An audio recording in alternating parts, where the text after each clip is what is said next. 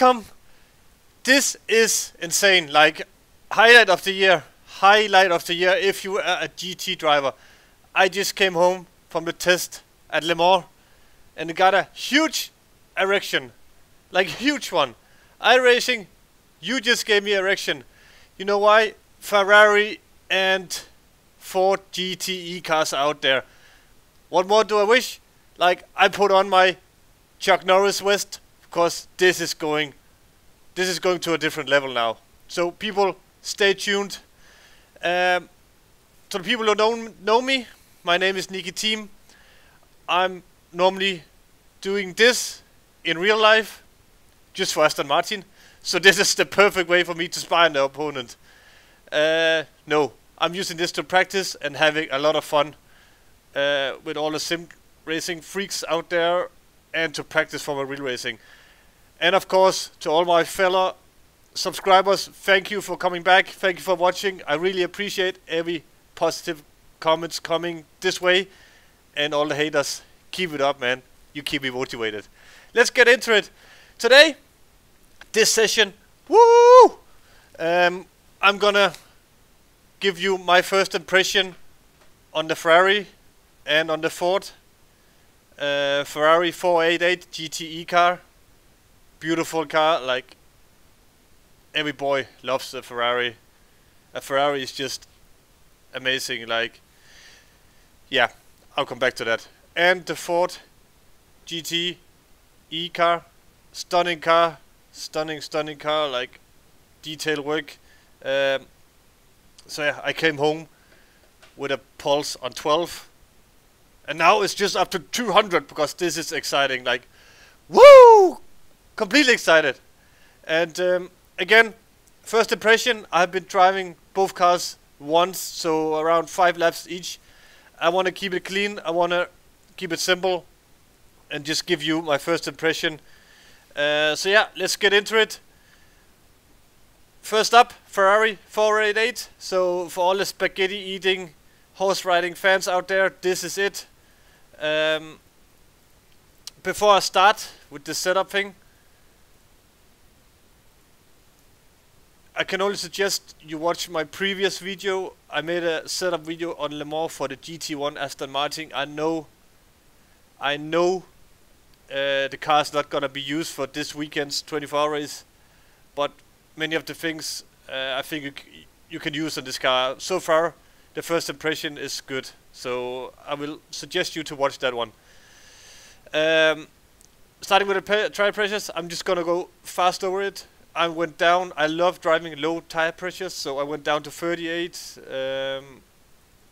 all around. Now I at least did it. Going to the basics, the only thing I changed right now is ride height, springs, all the basic stuff. Dampers I haven't touched at all. So yeah, that means what you gotta start when you do the setup is springs. Rule number 1, always change the spring. That is where you control the body of the baby, and just control the mass. Massively important. What I reckoned for the Ferrari, my first impression, remember, I went quite soft on the front. The Ferrari is quite short wheelbase. It's really good in tight corners, so like Dunlop chicane, I will explain that all when we are driving, so let's keep going. I want to keep it short and simple for you guys, so don't get tired of me. Toe, again, as I said in the Aston video, watch it, please watch it. Not, I can only suggest you, it will only help you, so that's why I'm saying it. Toe, keep it as close to 0 as possible, but still run some, because I say low as possible because you want the less friction as you want. Anti-roll bar, I haven't really touched it, to be honest. Like, this is again my first impression, I will just say it. And again, 90 liters, boys and girls, 90 liters. That means full tank. That's what I'm saying. Full tank. You don't want to measure your small wiener right now. You just want to get out there, find a basic setup, what works. And then after that, you can start the fist fight with all the other guys. So 90 liters for the Ferrari, 98 liters for the Ford. And now you think, oh, then I need to drive the redneck car. No, this is turbo cars. Both of them are turbo cars. That means fuel consumption can go up and down quite a lot. And again, I will come to that anyway. Let's get serious. Take this to another level. Again, wing setting 0. We are driving a Le Mans. 70% of this track is straight line speed. So just go straight. Yes. Drivetrain. I changed it a lot. Press the pause button. Look at this. I think I got it alright. I think you can gain a lot of time on this. Again, it's a turbo. Turbo has this small, really power area where it pulls like a beast. And you have to find the sweet spot. Find the sweet spot and you will be right up there. This is my first impression. This runs really good. In tow, without tow, car feels good. Clutch, I put it on 1. I think 3 was the main thing. Sorry, I'm talking quite fast. I just want to get over it fast and don't bore you too much. 38 Newton meters, and that means let's go. Let's go. I don't want to wait. I don't want to wait. Practice. Ferrari, baby. Before we go, this is the dash. Welcome to the rocket ship. Rakete. Bitte einsteigen. Really cool. Modern day racing car. Aston looks similar to this. Ford probably also. This is the Angry Bird in front of us. It looks like the Angry Bird, doesn't it? Okay. Let's get serious. Dashboard. You got the normal rev light up there. Turbo car. Not so much noise. Anyways, you got the water temperature, the gearbox temperature, fuel pressure, gearbox, everything you don't need, so don't care about that one. What you want to see is that there's 2 TCs on GTE cars nowadays. So it's the same for Porsche, Ferrari, Aston Martin, and Ferrari. So the TC1 is what you used to. So if I put it in first gear now, clutch, this is TC1. TC2 is like the ESP you have in your Ford Focus or whatever you're driving. When you go in those cars, when this system provides the car from sliding, so like as soon as it feels it's going into a slide, it will neutralize the car again. That means it saves the tires, but it's also gonna hold you back. So you have to find a compromise in between saving the tires and being fast without holding you too much back. Again, 24-hour race, folks. I know this is what you're focusing on. I'm just gonna help you as much as I can. So yeah, that's in the short bit what you can do. Let's press F8. You see here 2 engine maps, like throttle shape. That is just really as it says. Engine mix. You have 11 stages. Like, now I know why those bastard they beat us last year, because those stupid I'm gonna drop an F-bomb soon. I'm gonna drop an F-bomb. This is not good. Don't swear, sorry folks. You can play so much with a turbo car, you can't believe it. In that way I mean you can cheat. This is a game, it's the same for everyone, so you cannot cheat. If you want, of course, maximum power. I only tried 1 lap to do it in map 5. And what I saved was around 1.5 to 2 liters. And I was around 2 seconds slower. Again, I only did a 5 laps run, so I don't put me on this. Don't put me up on this. Otherwise I'm gonna... Oof, you don't want to put me up on it. Let's go further. So yeah, maximum power. Something you really should consider is in this 24-hour race. I really think there's a lot of strategy going into this one this year with those cars, because you can do so much again with the turbos. Again, beautiful car, stunning. Of course I took the WEC livery, the original one. Look at this beautiful car, like again detail work. Here we get inside the car. What you just saw there was not television. It is a television in a way, but this is the mirror. What you see on the right there, it is actually a mirror. The cars nowadays, we also have it in the Aston. because it's so tight up in the back, you can't see out with a normal mirror up here. So you have a camera on the back which shows you the rear. Let's go. I'm just gonna take you for one lap, maybe two, and I'm gonna give you my impression of it. What? Again, just by going out of the pit, I'm getting a erection.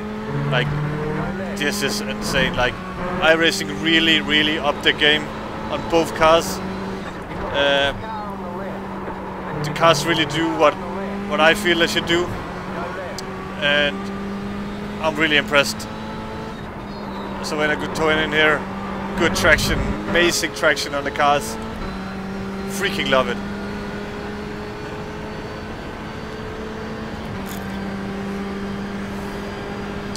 So it's a shame I can't compete in the 24 hours this weekend because I have to go to Le Mans. I would love to do it, but I have to be there 1 week before that damn race, man. What is going on? Anyway, you can brake massively late with those cars and you can run so much curb. So just use all the track. It will help you. That's why you can run as low ride height as possible without harming anything. So you won't hear anything. Like, the cars are insane. Like, I'm really hyped. And this is a long time since I had so much fun on iRacing. So brake late, run the curbs, full power, perfect traction. It's almost like the car has too much aerodynamics for the power.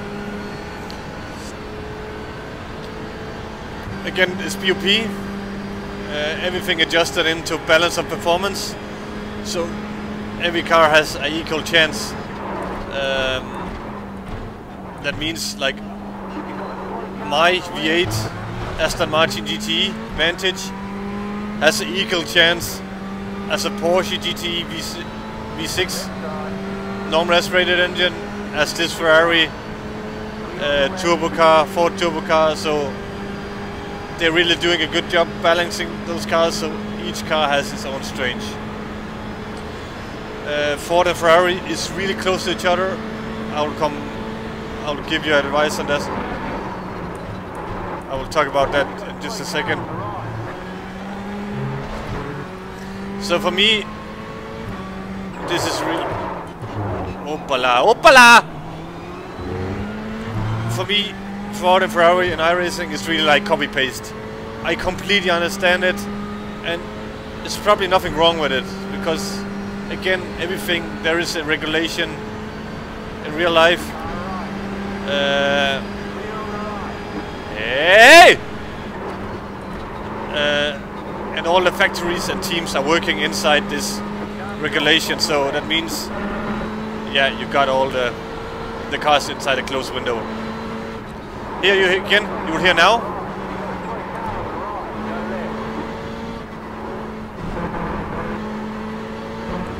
You hear this cut in the engine, and you even see it on the rev light. It's flashing. That means that the TC2, the ESP, is working, is kicking in. Again, here, run massive curves. The car is so good on curves. This is the strength. What is this guy doing? This is the strength of the Ferrari. Those nimble corners. The car is really good in all the tight stuff. Like the corner we come up to now, Dunlop chicane. It's just the driver. Just screw it up.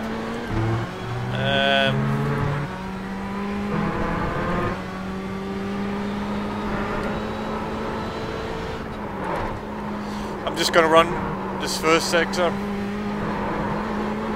Like, I love this. I love it. Brilliant job. Brilliant job. I'm just gonna run until the first chicane. Because I'm gonna show you something. Can't wait. Can't wait. Until we get down there. Thank you for all the great comments on the previous video. I really appreciate it. I try and answer as quickly as I can. And now I'll come to this corner. I'm gonna show you this cool thing.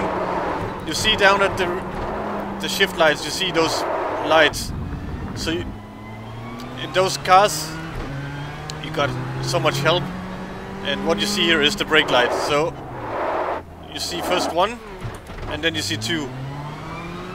So when you see one, you are really on the limit, and when you see two, you're screwed. So like, forget about it. That is locking lights, so that's locking for the front. I'm just gonna get off the track. And yeah, it's locking lights. So you can really, you have good help there. I'm just gonna show the car from the outside, and we're gonna go there. That means you can really see when you're close to locking, and it helps you quite a lot. It's big help, and try and get used to it. Talking about locking tires, iRacing finally worked out the problem. I reckoned that when you locked the tires, you had so much under the corner you were going into, because the tires would just overheat like crazy, and you could turn as much as you want. And they figured it out. Like they say they figured it out. What they wrote was only the spot where you lock the tire is gonna be overheated. So anyway, what they're saying is like they just turn the sensitivity down. That was the Ferrari. I'm just gonna show you the setup again. Like 138 tire pressure, really good. Lowest ride height on the front. I run quite the same on the rear, so really neutral car. You can probably want more rake. That means you raise the rear, but you have to find your style, like how much rotation you want. Springs, I run 1 or 2 clicks harder on the rear springs than on the front to get this rotation. And again, full fuel. That's really it. I'm just gonna ship you on to this page, because I'm gonna go out now and I'm gonna find the Ford for you. This is the car I'm running. This is not just to make some commercial for me. No, this is just, actually this is the car we are running at Le Mans in 2 weeks, against the Ferrari and against the Ford. So yeah, that's really it. I think my boss is gonna be pissed at me for doing this. But hey, I'm just doing a spy job. I'm actually spying on the opponent, which is good. Just gonna find a session here. Gonna take this one. So yeah, this is it. Ford GTE car, Ford GTE, whatever you call it. Stunning looking car. If you even can call it a GT car, because this is a prototype. You should see this car naked. Unbelievable. Crazy machine. You will even see it when we get inside the car. And yeah, I've got to show you around.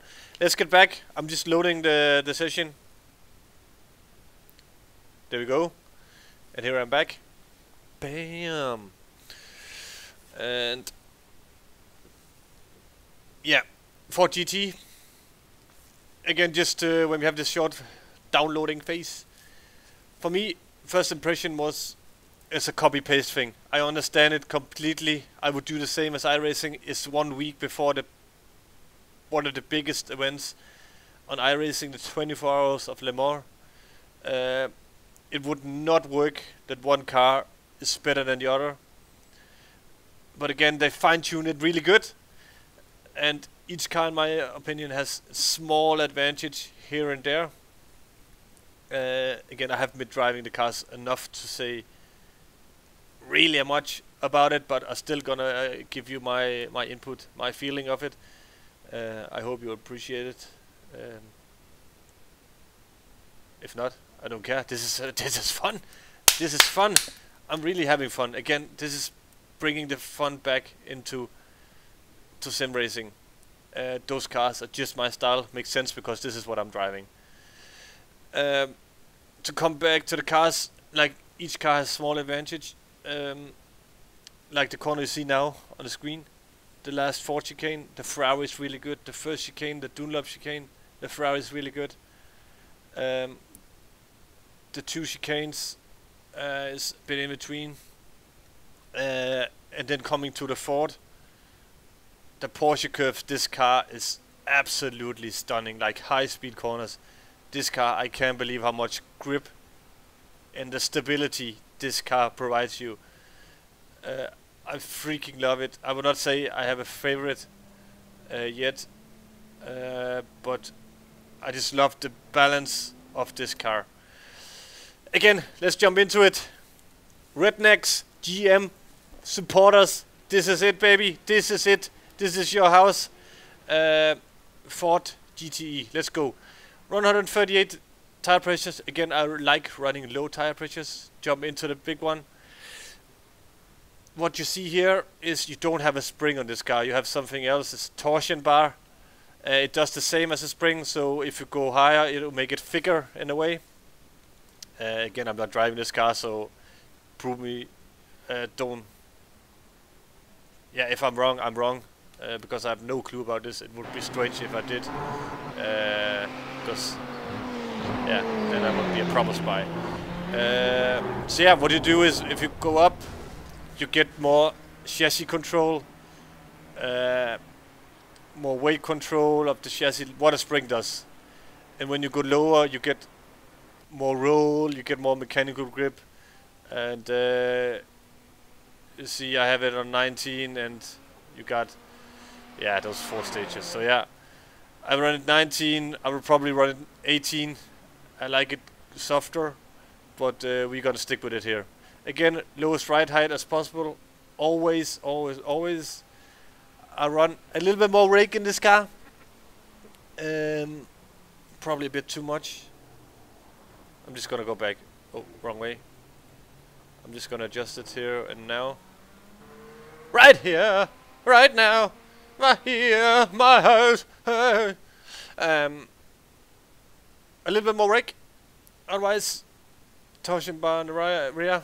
Adjusted a bit, 21. Again, full fuel. This is 98 liters on this one.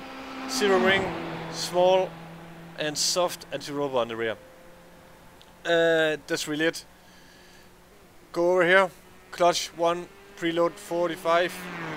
And again, press pause and watch the gear ratio.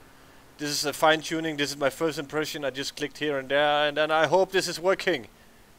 Hi. Let's go into it. Let's go on. Let's go on. So we're here. Again, we have this beautiful 62 inches flat screen just in here, in the middle. Back camera. Crazy sound from the Ford. You hear it from the outside. As in the Ferrari, you got the boost, and you got this throttle thing, and you got the 2 TCs. So yeah, that's really it. Let's go. Welcome to another rocket ship. Like, this is really feel like, take me to the moon, baby! You sit so low because the car is so flat, like this is like an arrow in the wind. Perfect car for this track. Because it has no drag at all. It's just a stunning car. Again, it sounds like it's taking maximum 3000 RPMs, but it's a turbo car. It sounds, it just sounds like this. It's like a Formula 1 car. Boring, not like our V8 power, proper V8 power. This is a turbo, and again, try and find the sweet spot. I don't know how you would do it, but you could probably, if you have too much time, you kicked out your girlfriend, you're depressed, sit down, figure out the gear ratio. It will help you. That's my family tip. Again, run massive curves. You can do it. The car can do it. Use the track. Very important, use the track.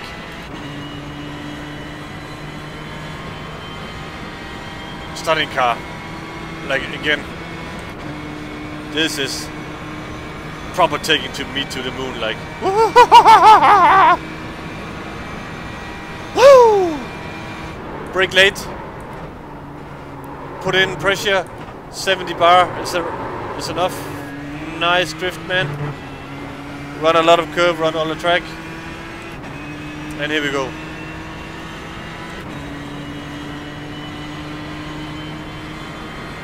Really great car. Great car. So much fun to drive. Again, the car does what I feel it should do, what I would love it to do. Comparing to my real racing stuff. This is, again, iRacing. Spot on, baby, spot on. And this is definitely gonna be a popular class. I hope they're gonna bring a third car, maybe Aston Martin. We're gonna bring the new GTE next year, and it's gonna be a weapon. Eine Waffe! And it's gonna be amazing. Maybe Porsche, maybe the Corvette. It's an American game, so maybe you should try and talk to Redneck GM Motorsport about doing this. So yeah, this is where you're gonna fall in love with this car. This is, I hope I get it right now. But here in this section, the car is absolutely mega.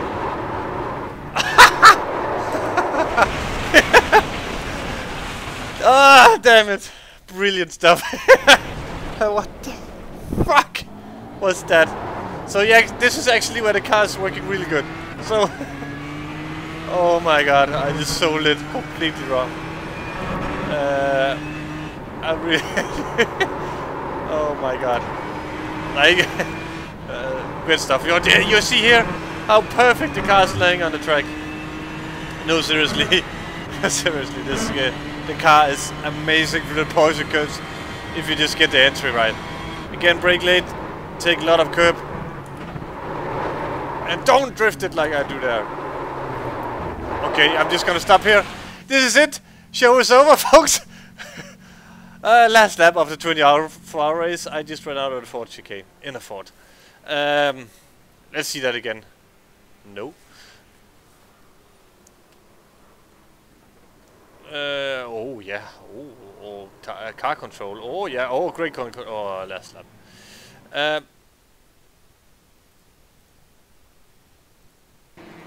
Where did it go? So yeah, folks, that's really it. I'm just gonna watch Andrew. Here we go, Andrew. You're the man. You're the man. You're the man. P1 with no time set. You're still my man. Ferrari. There you go. And where is it? Oh, they're pulling each other. Oh, those cheeky bastards. And the Ford. So yeah, here we go. And the Ford. Two absolutely stunning vehicles. Simracers, this would really provide you some great fun.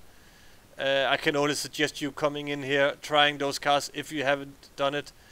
If you have any questions, for anything, maybe I figured something out, just ask me and I will try and do my best to answer it and give you some advice on it, what my impression is and what you should do.